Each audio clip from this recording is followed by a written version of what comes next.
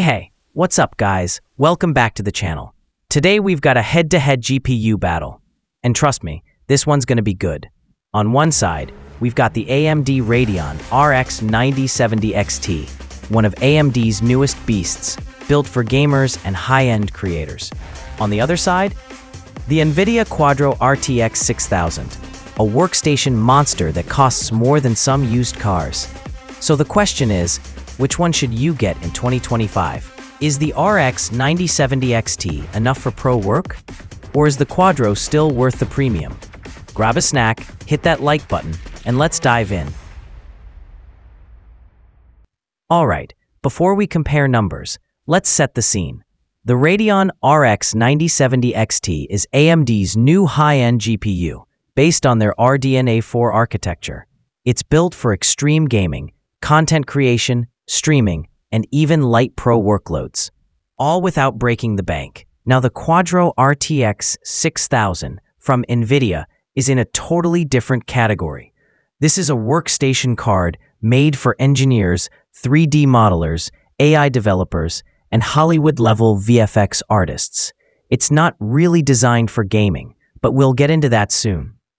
Here's the thing though, prices have shifted a lot. You used to pay $5,000 for a Quadro, but now you can find them less than $2,000 used, sometimes less. The RX 9070 XT, around $899 new. So yeah, people are starting to compare them and wonder if they need to spend big or not. Okay, let's pull up the spec sheets and break it down. AMD Radeon RX 9070 XT, architecture RDNA 4, stream processors 14,336, base clock approximately 2.3 GHz, boost clock over 2.7 GHz, VRAM 16 GB, GDDR6, memory bus 384-bit, TDP 325 watts, price around $1182, NVIDIA Quadro RTX 6000, architecture Turing, CUDA cores 4608, base clock 1.4 GHz, boost clock 1.77 GHz, VRAM 24 GB, GDDR6 with ECC, TDP 295 watts, launch price over $4,000, current price used $2,000. Now yeah, the Radeon looks super strong on paper. It has way more raw power, newer tech, and way higher clocks. But don't be fooled, the Quadro isn't about flashy numbers. It's about reliability, precision, and industry certification. That ECC memory, it helps detect and fix errors, super important for critical workloads. Alright gamers, let's talk performance. In games like Cyberpunk 2077, Elden Ring, Starfield, and even competitive stuff like Warzone or Fortnite, the RX 9070 XT absolutely shreds. You're getting 4K ultra performance with high frame rates, super smooth gameplay, and support for AMD's FSR 3.0 upscaling tech. So even if the native frames dip, you're still golden. Now the Quadro RTX 6000, yeah, it can run games, but it's not meant for it. You'll see lower frame rates, sometimes 30 to 40% lower than the 9070 XT in AAA games. Plus, drivers aren't optimized for gaming, so weird glitches or stutters can happen. If gaming is your main goal, no question, the RX 9070 XT dominates here. It's not even close. Alright now, let's flip the coin. Let's talk professional work. This is where the Quadro RTX 6000 flexes its muscles. In apps like Autodesk Maya, Blender, DaVinci Resolve, SolidWorks, CAD software, and even AI model training, the Quadro is on another level. Why? Certified drivers, pro-level driver support, and ECC memory, which means more stability and less chance of corrupt results during long renders.